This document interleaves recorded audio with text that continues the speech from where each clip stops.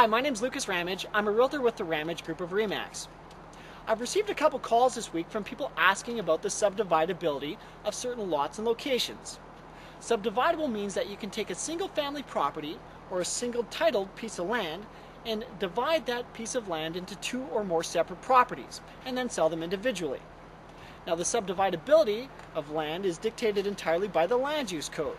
To make this really easy, I've created a link below that you can click to see the land use codes of certain locations within the city of Calgary.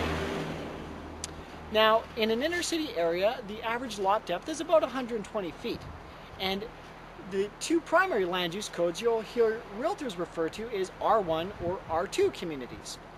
And with that average lot depth, if lot width is 48 feet in an R2 community, that lot would then be subdividable.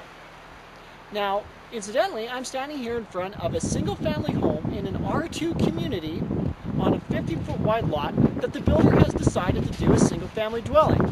We're definitely seeing a growing appetite for these larger single family homes on larger lots in these inner city communities, which could be subdivided. If you're curious about such market trends or have any questions about land use codes, and what you can do in certain areas and location, please ask us here, leave a comment, contact theramagegroup.com. If you'd like to see details about this house, visit this website.